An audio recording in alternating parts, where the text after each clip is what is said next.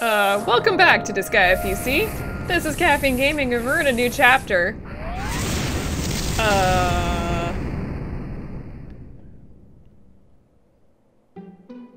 Episode 12, War of the Netherworld, Part 1. Part 1, huh? Yep, there's 2 parts to this. So, first of all... What was that? That's a good question. Felt like an earthquake, but they barely ever happen around here. But whenever there's one, something big always happens. Why are you so happy about this? I wonder what catastrophe will happen this time. Okay. Prince! Several giant objects have appeared at the stellar graveyard, dude! That Again? was quick. How many? Dude, there are billions of them! Oh. You What? hear that, Jennifer? The EDF is here to save us. We can go home. Wait, Gordon. We can't be so sure. Even if it was the EDF, why would they send so many ships? Jennifer is the only smart one in this Oh, group. come on. Why are you being so pessimistic? It's not like you. Because she's already putting the pieces together, Gordon. Well, why don't we go check it out? I agree. Sitting here won't do any good. We kind of already know that something's weird's happening, Alright so... then, to the stellar graveyard! It's not really a spoiler to say that the humans are up to no good. And like, we know that they're up to no good. It's been a while since the last natural disaster. Let's see, there was the time when the king was so happy that the queen accepted his proposal, he knocked over a few mountains. The time when the king was so thrilled that the prince was born, he froze the ocean. And the time when the king was so sad because of the queen's passing, he split the earth in 2. Wouldn't you consider those to be artificial disasters? Yeah, about that.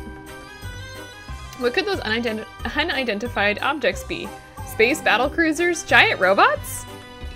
Well, the way things have been going lately, they could be just about anything, I'd say. Yeah. Yeah. Is it me or the humans overshadowing you, Prince? No, they're not. It's just you. Let's hope so. Alright. Let's talk to... I've always loved sci-fi stories. Oh, that's good to know. Since when was the Netherworld open to the public? Who cares? It's more fun this way. Alright, let's go in here real quick. Prince, I'm going to the back. Sounds good. Let's go ahead and read Stolen Memories, my precious memory, the dying words of the king. I'd protect the prince. Not long after I made that promise, my memories were stolen.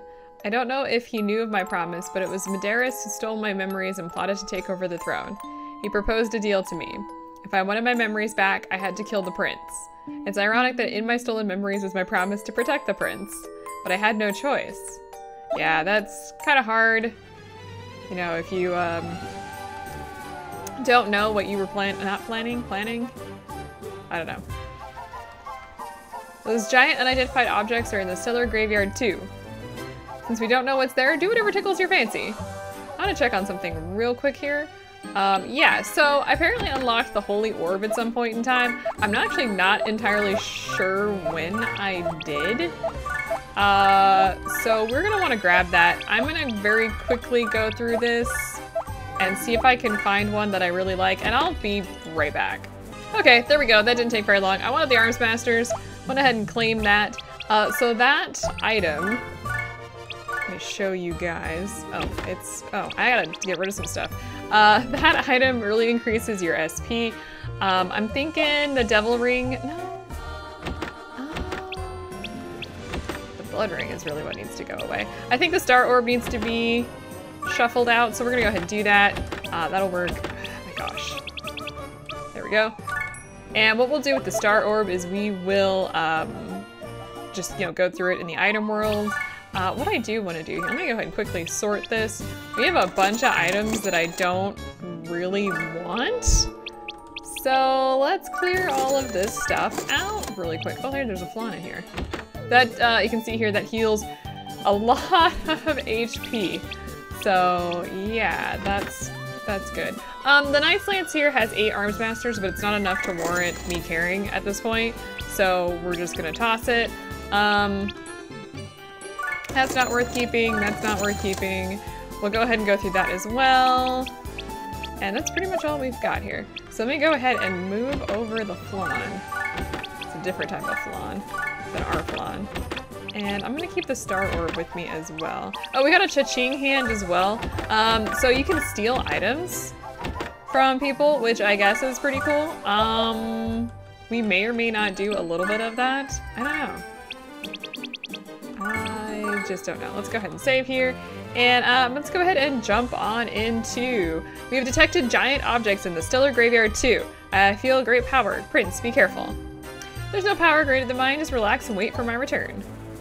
All right, we're gonna go ahead and go into Embryon. Let's do it. Okay. That's not creepy. Soldiers of the EDF! I told you, Jennifer, just like I said. I've never seen so many humans all at once. So, what'd they come all the way here for? Aren't they here to rescue Mr. Gordon? Don't you think they're acting kinda strange, though? That's creepy. Let's just move on from the muffled breathing. Your beloved hero is right here. It's creepy, right? Hey, guys, it's me, Captain Gordon, Defender of Earth. Why do you have to say it like that Not every very single time? popular, are you? Poor Mr. Gordon. Flonne! Don't be silly. I'm the Defender of Earth. All the kids love me. I had my own comic series and Saturday morning cartoon. That's They something don't to be seem all proud that of. impressed. They have no emotion. Gordon, we've been used. Used? What do you mean, Jennifer? They asked us to defeat the Overlord, but their true purpose was to secure a route to the Netherworld. No, we already know this from previous What are you saying, cutscenes. Jennifer? They're risking their lives to save us. How can you accuse them of... But Gordon, can't you see? No, he's dumb. Enough of this. I don't want to hear it. I'm shocked and disappointed in you. I hereby dismiss you from your duties as my assistant. Ouch. Poor I Jennifer. see. I must have faith in the people of Earth. Unfaltering, unwavering faith. For the record, that's what gets you into trouble. It's my duty as Defender of Earth. Right, guys? Captain Gordon, Defender of Earth, you are to be terminated. No. Sucks to be you. All the kids love me, huh? Right. Poor Mr. Gordon. Bye. Oh, Hey, okay. wait! What are you doing? Well, we're going into battles. What's happening here? All right, we got a lot of stuff going on here. These battles do not get any easier. They get harder. So just heads up. The green area down here is ally damage 20%. We're not going to want to go in those. Let's go ahead and just start bringing our guys out. I'm going to bring Laharl right here and just start off with a wind cutter on that guy. They're going to bum rush us right after this, so don't worry about it. And there's going to be a lot more rushing in this game from here on out. They're not going to be waiting for us for very much longer. It's not going to be like we get to sit here and wait for the enemies, or like they won't wait for us to come to them. They're just going to come attack us. This battle's kind of going to start doing that, but it's going to be in the upcoming battles that's going to be really, really evident. So now we're going to want to avoid going into the... Oh, of course there's a target. Can I use this guy? Okay, let's use Night Sever. You showed this off. They don't have any skills, so we have actually no reason to have the enemy effects on at all. Which, it's interesting why they... I don't know why they don't have any skills. I guess because they're just basic humans. I got nothing. And we're not going to be using anything special in this battle, so don't worry about it too much. They are harder. They are really, really hard. That is one thing that you're going to find coming into this battle, is the enemies are going to get exponentially more difficult. And we're going to talk about what to do about that later, but for right now, I don't care. Oh, I realized that there was a guy down there. Completely ow! So these guys do have quite a heavy counter, by the way, so we're going to want to make sure we take them out before they counter us. Go ahead and do this. That Night Sever is really, really powerful. It doesn't work on skills, so that's kind of a nice thing, but it does work on, like, if you use a gun, like if you shoot these guys, they will shoot back. So be cautious and see if he'll do it. Yeah, like that. I don't know why I wanted to show that off. This is really not useful. Okay. Let's go ahead and heal up our mascot. I don't know why she takes so much damage compared to everybody else. And let me go ahead and bring these two up here. I'm gonna go ahead and attack, and then I'm gonna go ahead and attack again. Should take care of that guy. Yeah, we're gonna be leveling up quickly. These guys are level 44, so they are much more like higher level than us. We'll get quite a bit of XP for them.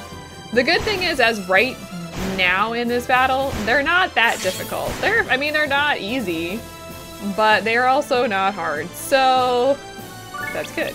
That's really good. I would also really suggest not using Laharl for every single enemy. Try and spread out your love. Try and spread the love out a lot, actually.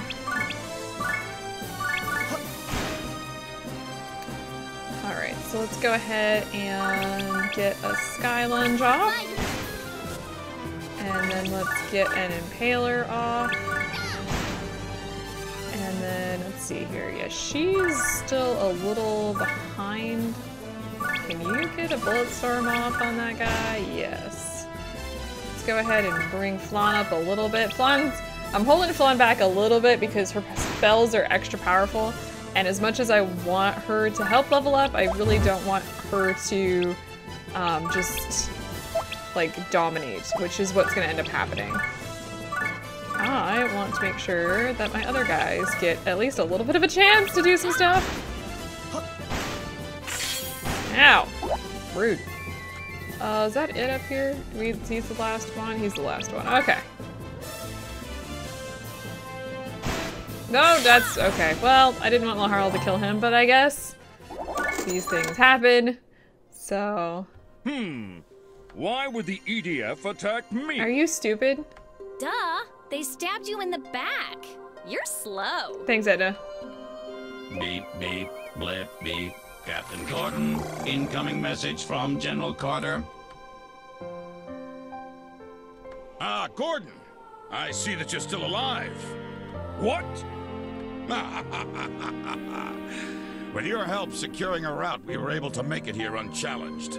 Now, the Netherworld will be ours.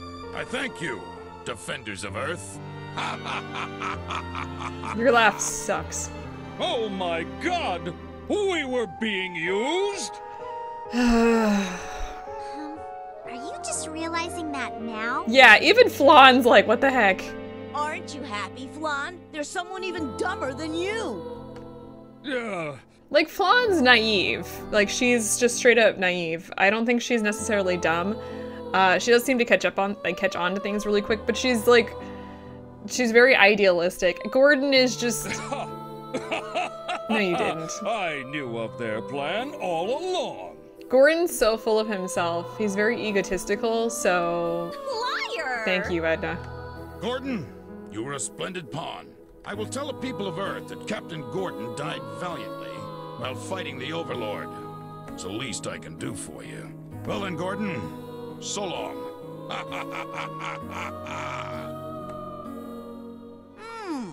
There are some promising humans out there. Yeah, unfortunately, they're here to take over the Netherworld. I was thinking the same thing. Should we try to recruit him? Will you stop joking around? This is a serious matter. No, Jennifer. Jennifer? You idiot. She's probably hurt because you trusted them instead of her. Oh well, it's none of my business. Didn't you dismiss her just a minute ago, Gordon? It's funny because it's kind of like Etna really cares about, you know, what other people are doing, but she's the way that she shows it is kind of like tough love.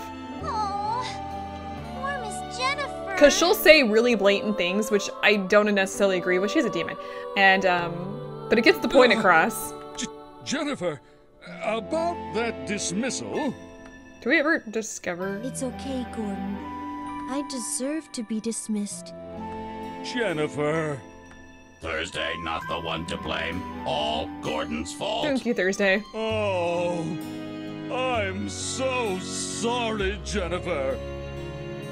All right. Well, anyway, that ended that abruptly. Good grief.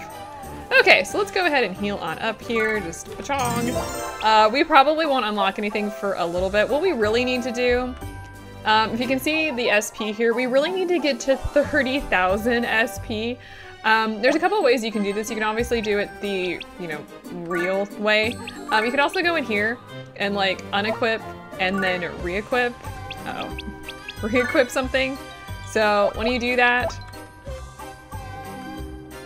you can see here that will heal up, and it's it costs quite a bit to do that, and you can see that we've increased our SP. So you could do that, you can do that like across the board if you really want to, and kind of like cheat in that regard. That's completely up to you. Now here's what I'm gonna do in between episodes, because it's gonna take us a little time. We're gonna go into the Star Orb, see if we can get the Arms Masters, get the Physicians, that would be really great too. And we're gonna do the same thing probably with the Muscle fight here. These are really low, like rank items, so it shouldn't take that long to do, I'm hoping. We have a ton of Mr. Gensi's exits. Don't forget to take one of these with you, so you don't have to go to the end.